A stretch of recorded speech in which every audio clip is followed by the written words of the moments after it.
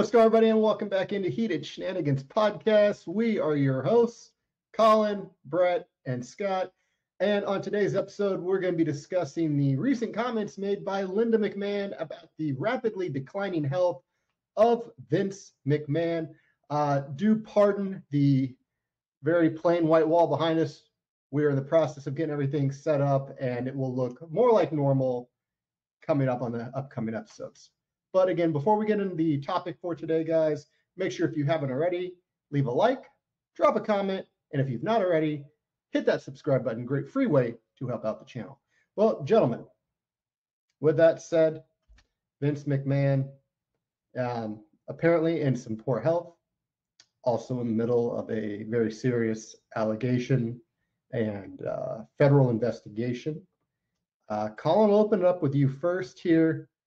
What are your thoughts on this news? Well, drama and stress can really do that to you. What do you expect? You have all these allegations, you have all these issues. Your health isn't going to be in the best situation, and his age obviously does not help at all. And losing your own company, potentially looking at other companies. There's a lot going on for poor old Vince. And I mean, I would feel bad for him, but with all the allegations and everything, it's kind of hard to feel bad for the man. Brett? Look, I mean, as both of you, I'm sure, been following it from day one. If I could pull it back a little, even before the allegations, though, I remember specifically having a discussion with my father, and it was just like, man, where they could go if we just let, Trips, Hunter, Paul, whatever we're going to call him, run the show, things would be going a lot smoother. Vince can essentially retire, step away, and, go live the rest of his life. But him and I both agreed that it was like he's holding on to his baby, rightfully so, but maybe it's because he has in the back of his mind that once it's not his anymore, that it could be a very short time before he's unfortunately not with us. And maybe that was what he was kind of worried about. He was just like, if I'm not doing this on a day-to-day, what am I going to do? Not enjoy retirement, I guess, just wither away. I mean, seriously, that was kind of where it was. Well, and the thing is, like, he can't even really enjoy this so-called retirement because he's under the watchful eye of the FBI and all the mounting federal evidence and the grant situation. There's one thing here I want to point out, and again, I don't mean to make light of the situation, but I do want to bring something up because I think it is very prevalent to this topic. I want you guys to remember back to the steroid trial, which was at that time the most dangerous threat to the history of WWE. Now, Vince McMahon magically comes into court with a neck brace. There were some back problems, I believe, as well. That was reported way back when. I'm just saying, if you're going to go into a federal trial, you kind of might want as much sympathy as you could possibly get. If you're in poor health, really, like if Vince is what, in his 70s? And he's being accused of trafficking, which I'm sure is multiple counts and will have a lengthy prison stay. Really, anything at this point for him would be a life sentence. So would you, if you were a jury, would you drop the hammer, the guilty verdict, or if you're a judge, would you drop the hammer on a man that possibly may not be able to see the entirety of his sentence? Is this a possible ploy to aid him in a courtroom? Colin? I mean, it's an aid. I'm a bad person to ask on this question because I'm dropping the hammer. Like, I don't care, especially for this crime, especially for this, alleged crime.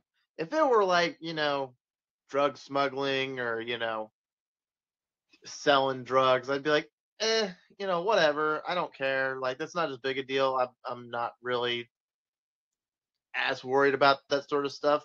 But for allegedly sex trafficking, no, sorry. Like, I don't care. That's probably like top 3 or 4 as far as crimes, and I wouldn't really be too worried about it. Like, there's been plenty of people that have gone to jail and only served a couple months of their sentence and croaked in jail. And, as far as I'm concerned, if he is indeed guilty of this crime, let him rot. I don't really care. He can go to jail. Like, he's not going to be back in WWE anyways, guilty or not. I don't feel like he's going to be back in WWE. So, I mean, he's done everything he can for them, and if it is indeed guilty, then yeah, I'm done with it. Bye, Vince. Brett? Hey, I mean, story one I read, I went, what? Story 2? What? You get it. Like, it just kept, I was like, oh man, like, Vince, you have went to trial over a lot of things over the years. Some of them, honestly, I didn't even realize because I was so young, but I read about later. And then I find myself about where you're at, Colin, where I was just like, I don't think you're gonna win this trial. This is the one you're not gonna win. Like, you're kind of, yeah. Think the luck has ran out there, but I find it interesting that in the midst of a trafficking allegation, amongst other federal crimes that he has allegedly broken, it is his wife. Is Linda? Okay, hold on. In the comments, because I don't know, unless one of you guys know, are they still married after all this? I believe they are still legally married, but they're like separated or something. But there's no official divorce. If she gets divorced to him,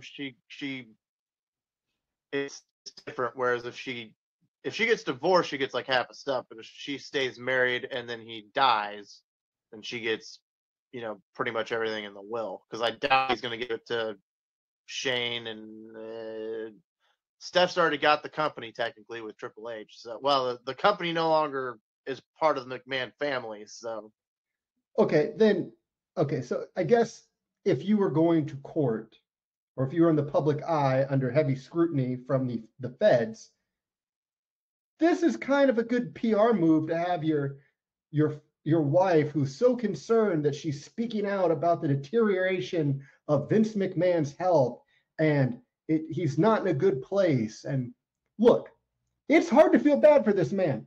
It is hard to look at Vince and be like, I feel sorry for you, because you've done a lot of horrible shit in your life. You have hurt a lot of innocent people and ruined a lot of innocent lives. I am not going to sit here on this podcast and tote the Vince McMahon pity party.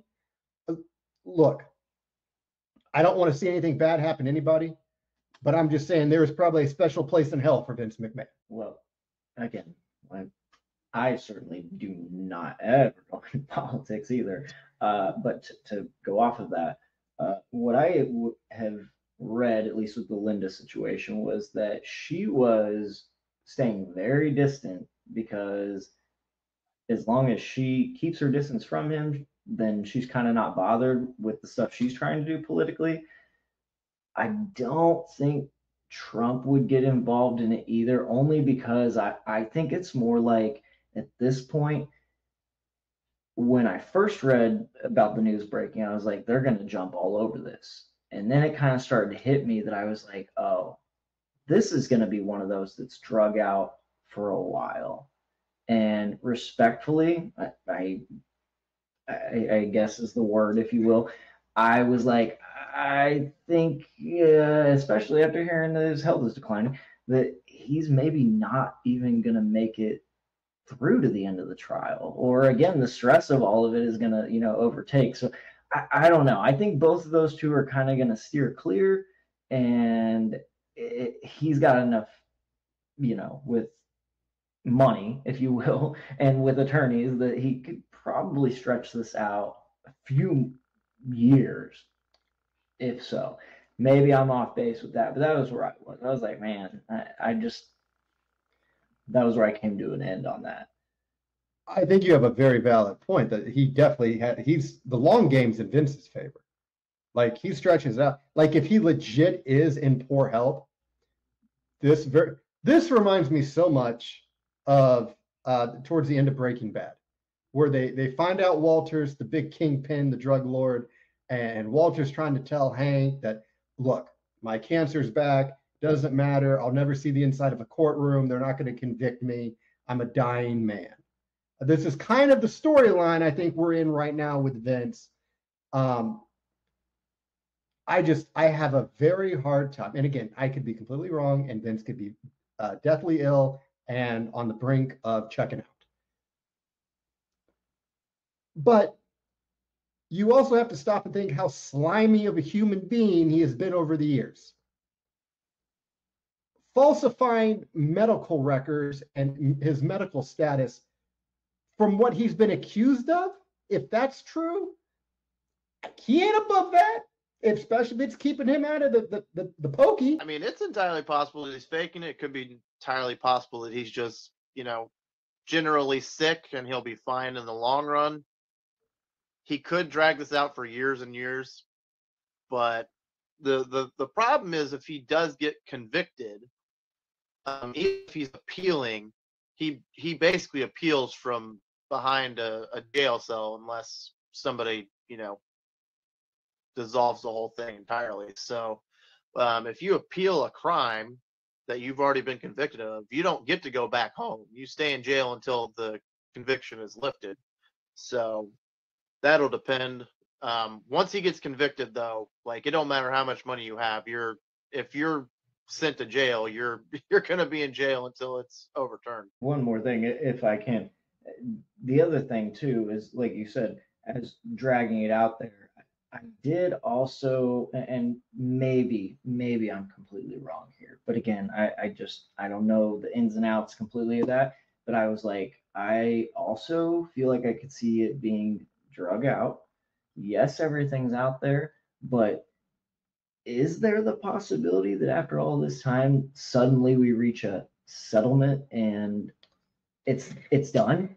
Like she's like, okay, like, maybe I'm wrong. It doesn't change what he did. It doesn't change that it was put out there. But from my understanding, a settlement is a settlement. And if some way or another she feels that this is settled and done, does it just go away?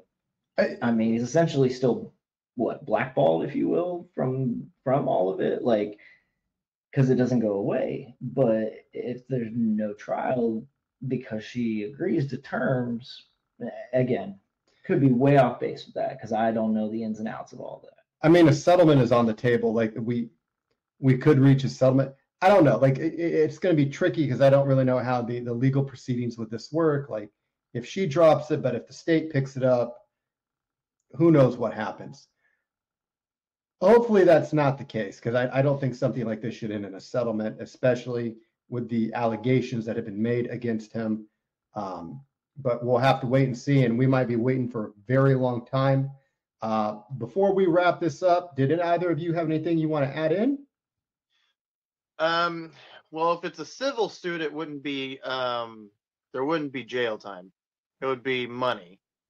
If the feds are looking into it and the feds are involved, then this isn't a civil suit. There is no settlement. There's a plea agreement. He could plead guilty and get a lesser sentence or no jail time, but I would highly doubt it with the severity of the crimes. Could you imagine Vince McMahon admitting guilt in federal court? I would pay to see that. If it pays, if it keeps him out of jail, I bet he would. Just for that, I think I read somewhere the civil suit is already settled. That they, but I could be wrong there. But yeah, if the feds are looking into it, it's not a lawsuit. They are looking for jail time. So that no amount of settling for money is going to do anything for you. You're doing a plea plea bargain at that point. Yeah, and again, guys, before we wrap up here, again, this very all may be true. Vince may be in serious condition. We don't know. Like, we're not his doctors, we're not his medical team. We're just discussing the possibility of if it is versus if it isn't. But for Brett, Colin, and myself, guys, that is going to do it for this episode of Heated Shenanigans Podcast. Again, friendly reminder, if you've not already, leave a like, drop a comment, smash that subscribe button. Helps out a great deal here. Great free way always to help the channel. And guys, we will see you on the next episode of Heated Shenanigans Podcast.